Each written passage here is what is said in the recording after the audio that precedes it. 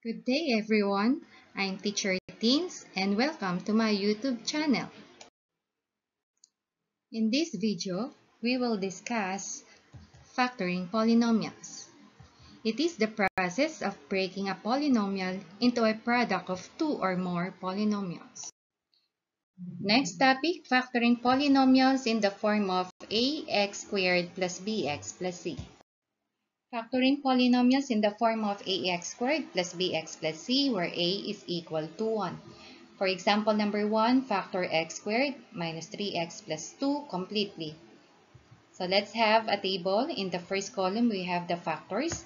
So we're going to determine the factors of the constant term. The constant term here is 2. So what are the factors of 2? We have 1 and 2. And we have also negative 1 and negative 2. Next step is we're going to determine the sum of the factors. The sum of 1 and 2 is 3. And the sum of negative 1 and negative 2 is negative 3. Next is we're going to determine the product of the factors. So the product of 1 and 2 is 2. And the product of negative 1 and negative 2 is positive 2. So let's go back in the given polynomial. So here, the constant term, so it will represent the product of the factors, while the second term will represent the sum of the factors. So negative 3, so we have here, and then positive 2.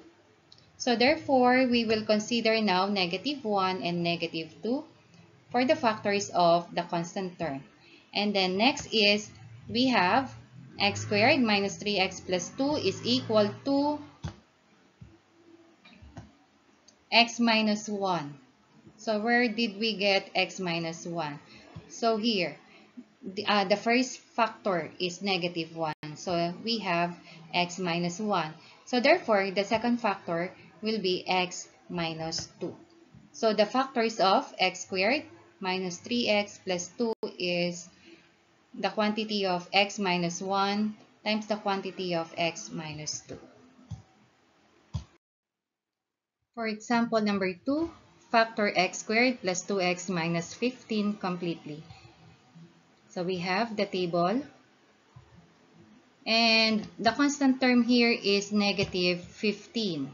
So meaning the sign of the factors is positive and negative. So factors of 15, we have 3 and negative 5, or it can be negative 3 and 5. So let's look at, or let us solve for the sum of the factors. 3 plus negative 5 is negative 2. And negative 3 plus 5 is positive 2.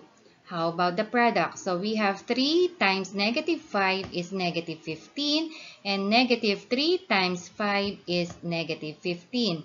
So let us look at again the given polynomial. The constant term is negative 15, so this will be the constant term.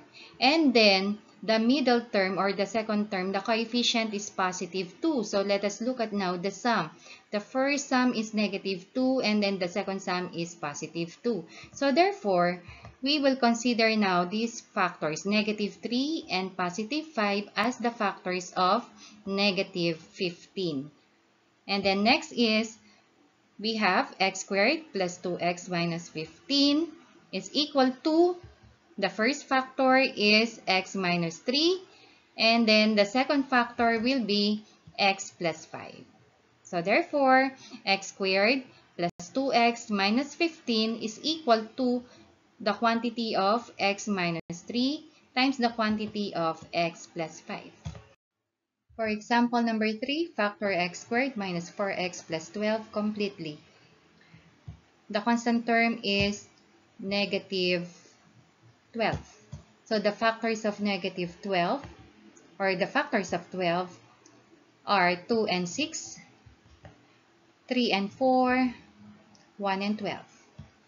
So since the sign of the constant term is negative, meaning one of the factors is positive and the other factor is negative, and then to get the sum, so we're going to get the difference of the two factors. So 6 minus 2 is 4, 4 minus 3 is 1, and 12 minus 1 is 11. The middle term is 4. So we will consider 2 and 6 as the factors of 12. Next is we have now the table. So for the factors of negative 12, it can be 2 and negative 6, or it can be negative 2 and 6. Next is we're going to determine the sum of 2 and negative 6. So it is negative 4. And the sum of negative 2 and 6 is positive 4. And for the product of 2 and negative 6 is negative 12. And the product of negative 2 and 6 is negative 12. So this will be the constant term, which is negative 12. And then the middle term, or the coefficient of the second term, is negative 4. So this is the sum, negative 4. Therefore, we will consider now 2 and negative 6 as the factors of negative 12. And then we have x squared minus 4x minus 12 is equal to, the first factor is x plus 2. This factor. And then the other factor is x minus 6. So therefore, x squared minus 4x minus 12 is equal to the quantity of x plus 2 times the quantity of x minus 6. Factoring polynomials in the form of ax squared plus bx plus c, where a is greater than 1. Let's have example number 4. Factor 2x squared minus 3x minus 2 completely. So we have now the table. So here we have the coefficients of the leading term and the constant term. So for the leading term, the coefficient is 2.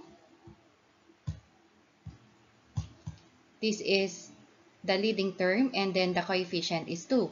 And then for the constant term, it is negative 2. Next is we're going to determine the factors of the leading coefficient, which is 2. So the factors are 2 and 1. And then for negative 2, the factors are 1 and negative 2. Next is we're going to determine the factors of 2 and negative 2. So we're going to multiply diagonally. So we have 2 times negative 2 is equal to negative 4. Next is we're going to get the product of 1 and 1. So 1 times 1 is equal to 1.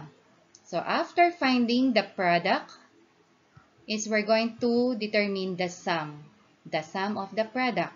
So the sum of 1 and negative 4, or 1 plus negative 4, is equal to negative 3.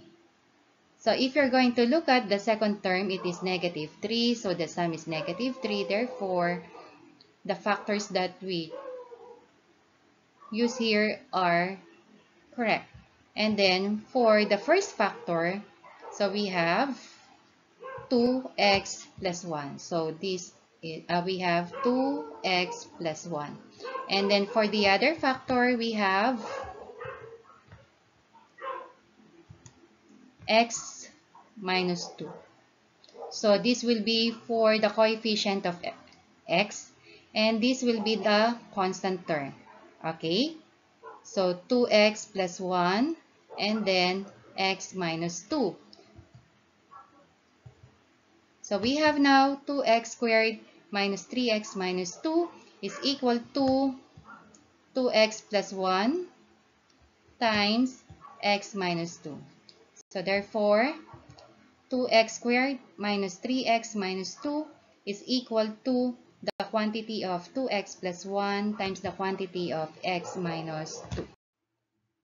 For example number 5, factor 6x squared plus 10x plus 4 completely. So the coefficient of the leading term is 6 and the constant term is 4. So the factors of 6 are 3 and 2, and the factors of 4 is 2 and 2. Next, we're going to get the product of 3 and 2. So 3 times 2 is equal to 6. And then product of 2 and 2, or 2 times 2 is equal to 4. After that, we're going to get the sum of the product. So 4 plus 6 is equal to 10. So as you can see, the coefficient of the middle term or the second term is 10. So the sum is 10. Therefore, the factors that we use to represent 6 and 4 are correct. Next is we're going to get the factors. So we have 3, 2. Therefore, one of the factors is 3x plus 2. And then the other factor, we have 2x plus 2. So we have now 6x squared plus 10x plus 2 is equal to the quantity of 3x plus 2 times the quantity of 2x plus 2. For example, number 6, factor 3x squared minus 2x minus 8 completely. So the coefficient of the leading term is 3 and the constant term is negative 8. Next is we're going to determine now the factors of 3. So we have 3 and 1.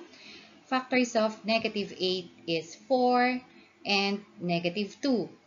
After finding the factors of the coefficient is we're going to determine the product of 3 and negative 2.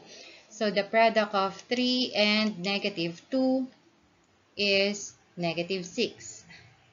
Next, product of 4 and 1 is 4. So 4 times 1 is equal to 4. After finding the product of the factors, so we're going to get the sum of the product. So 4 plus negative 6 is negative 2. The sum is negative 2 and the coefficient of the second term is negative 2. So therefore, the first factor is 3x plus 4. And the other factor, we have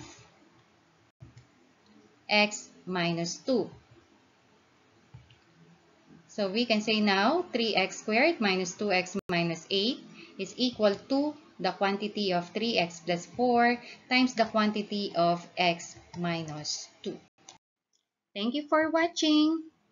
Please don't forget to like, share, and subscribe.